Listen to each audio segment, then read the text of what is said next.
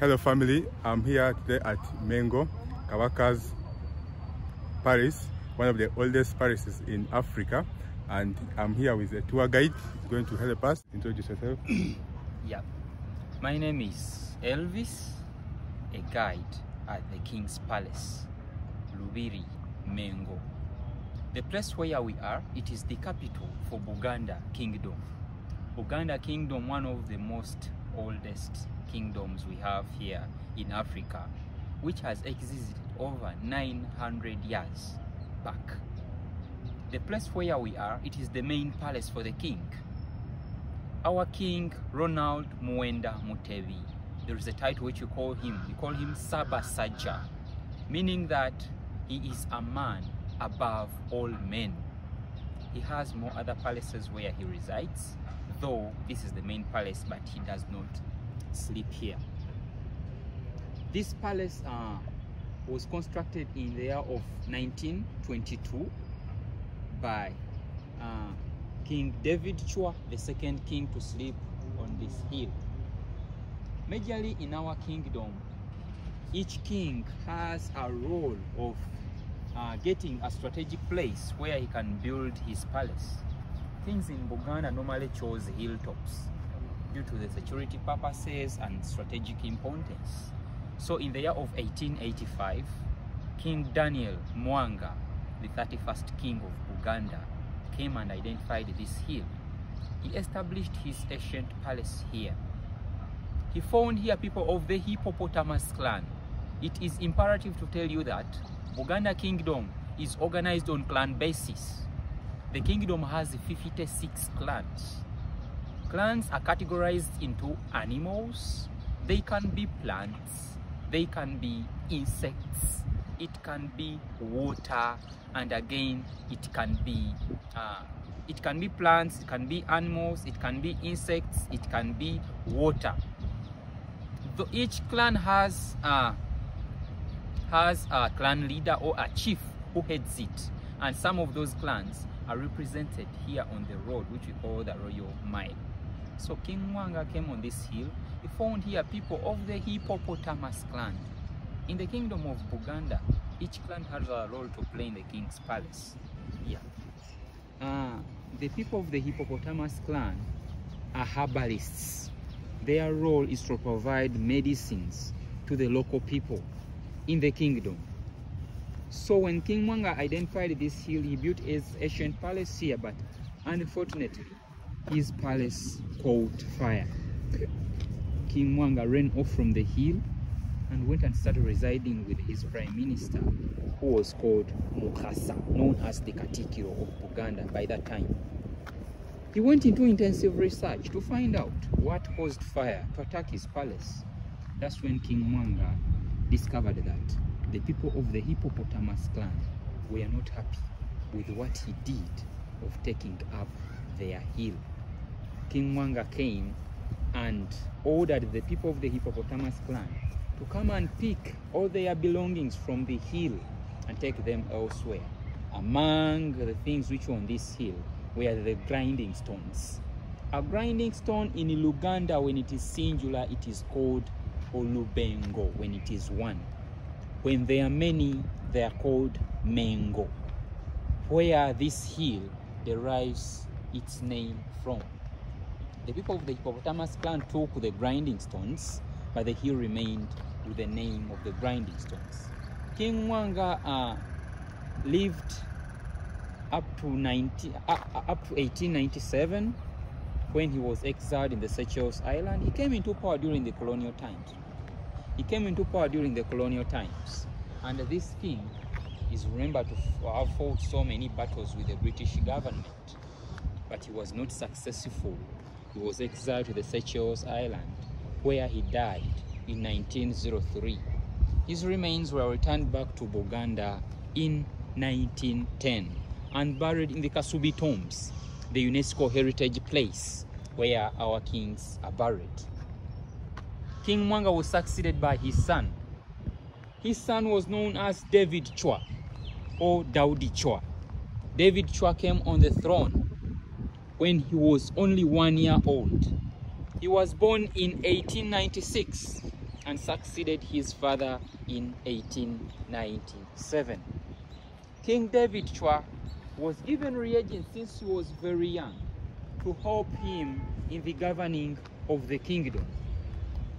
King David Chwa, he was the first Buganda king to travel many outside countries. He was so much exposed. King David Chwa saw many changes abroad. When he returned back to the kingdom, he embarked on the construction of the modern palace, this structure. 1922 it was constructed and finished in 1933. He copied it in Britain. This man, furthermore, when he moved outside countries, anciently in Africa, girls were not permitted to go to school.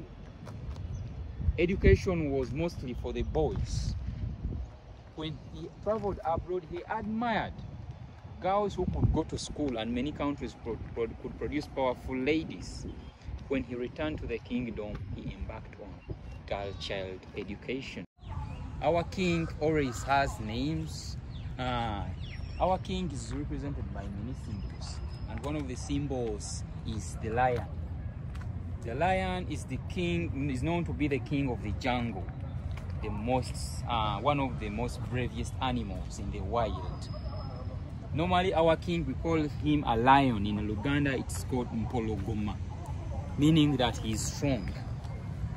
Outside here, the palace, we have the Royal Mile. The Royal Mile connects the palace to the parliament. Across, it's the parliament for the kingdom. Yes. It is exactly 1 mile from the parliament of the kingdom to the palace. Yes.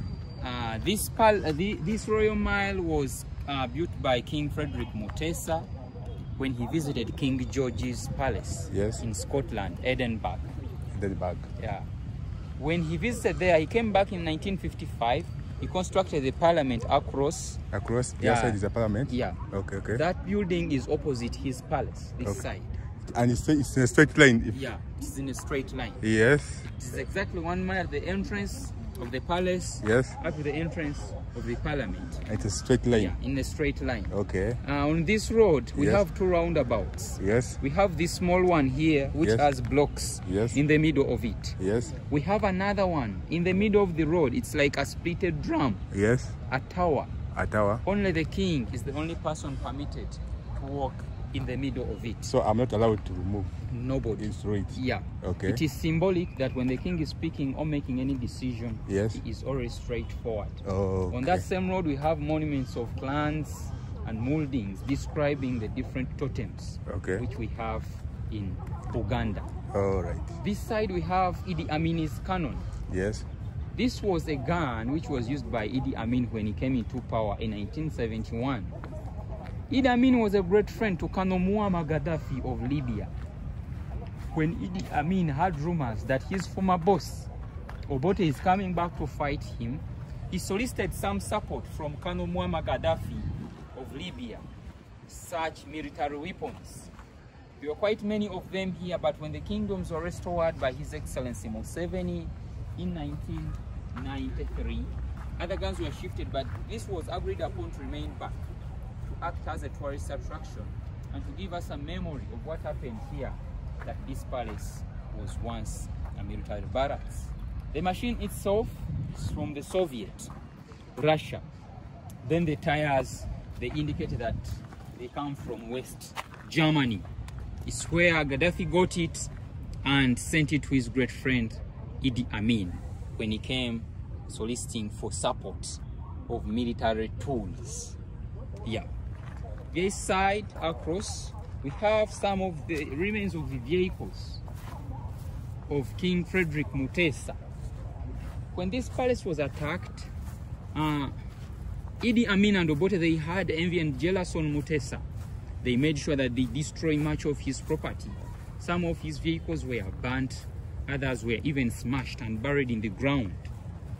We have here, in the late 50s, Mutesa was recognized to be one of the richest men actually in Africa. He used to drive some good vehicles, but many of them were destroyed. They brought graders, others were smashed. These were just returned and brought back here. On top, this black one is a Benz Daimler. Yeah, It Benz. is, yeah, Daimler Benz. It is sitting down on another vehicle, a frame of a Cadillac. Cadillac, one of the most expensive cars in the world. Yeah. Down's a Cadillac. These were smashed and buried in the ground. They were just retained.